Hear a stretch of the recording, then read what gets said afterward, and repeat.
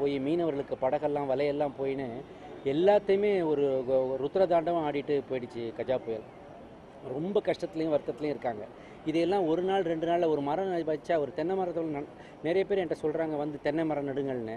இப்போ போய் தென்னை மரத்தை நட்டால் அது வளர்ந்து பலன்றதுக்கு 10 வருஷம் 15 வருஷம் ஆகும்.